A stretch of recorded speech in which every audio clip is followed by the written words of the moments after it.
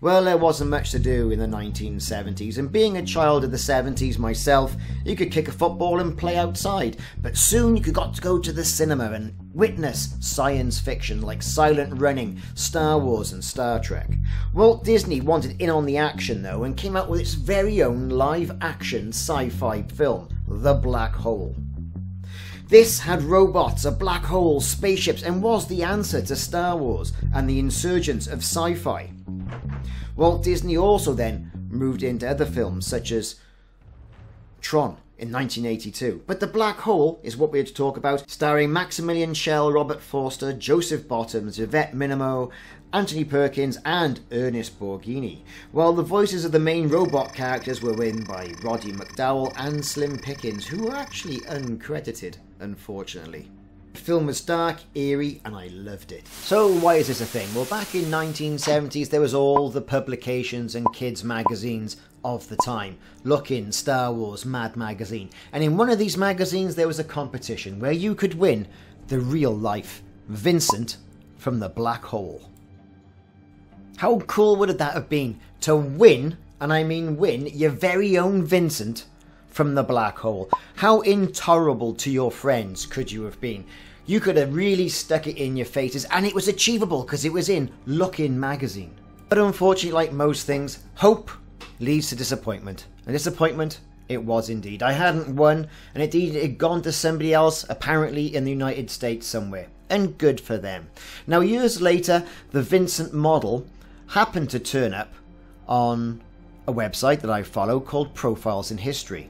No surprise that any piece of Disney movie history is going to fetch a hefty price, with a list price for auction between $40,000 and $60,000. And Profiles in History put a fantastic video display of the actual model that was up for auction on their website, and the link will be included in with this video. But it did show VINCENT in all its glory, with electronics and LEDs still operating, which is a great thing after all this time when you consider how electronics can degrade. And a lot of these props are generally built with the premise that they've only got to last a couple of months and it'll look good enough on camera.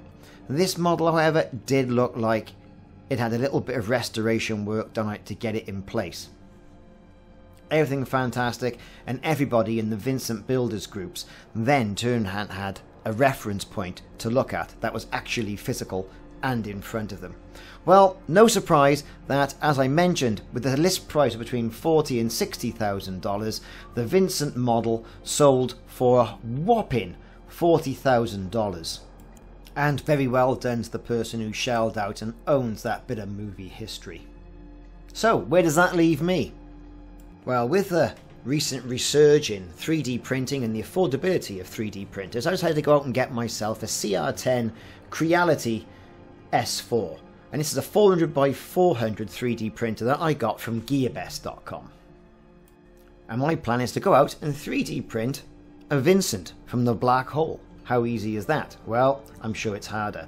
But if you like what you're seeing so far and want to know more, hit that like and subscribe button and also that notification icon, and that'll let you know I'm putting more videos on YouTube. I also went out and went onto Facebook and joined the VINCENT Builders Group, which is a great community of people, and then thought, well, to sort of like put my own stuff down as well, I thought I'll devise my own Facebook group as well, the Ricardo's VINCENT Building Group.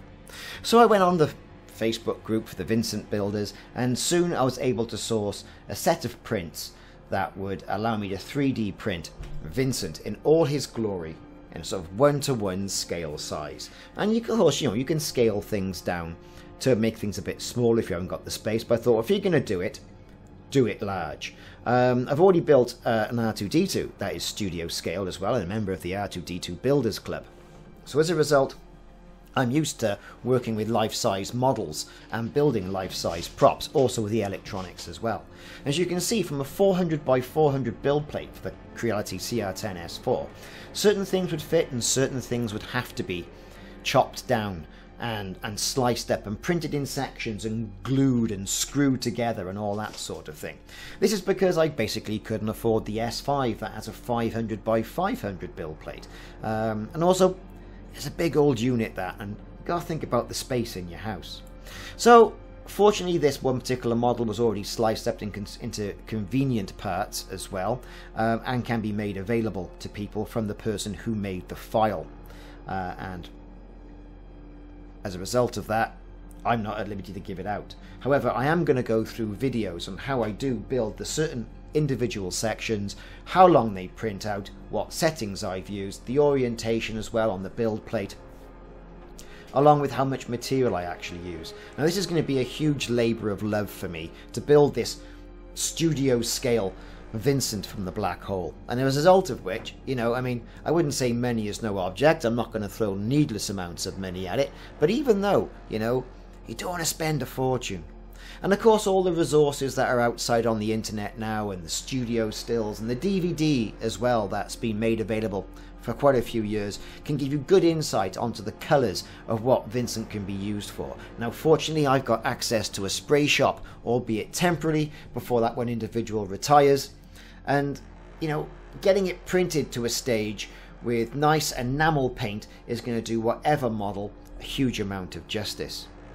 Also, you know, sanding, using some body filler like Bondo or Stopper, and good grade and grit sandpaper is going to be a must to get this at anywhere near, because my hope is to display it inside my house. Now, how geeky is that? Now, I know what you're saying. Oh my god, his missus must be going mental. And she is going mental. But hey, you know, it's a house that we both share, and if I've got to watch Coronation Street and all those soap operas, well then I can at least look at my lovely studio scale VINCENT while I'm doing so. I'm going to put LED lights in it, you know, pen diameter circuits and chasing LEDs, but I'm not going to go too overboard with it because I want it as sort of like 70s retro as I possibly can, while still staying sort of true to the movie model itself. So that's the plan, and that's why I've taken you on this 7 or 8 minute journey through why I'm doing it. Like and subscribe if you've already done so, and check out for more videos. I've been Ricardo, and I'm building VINCENT from the black hole.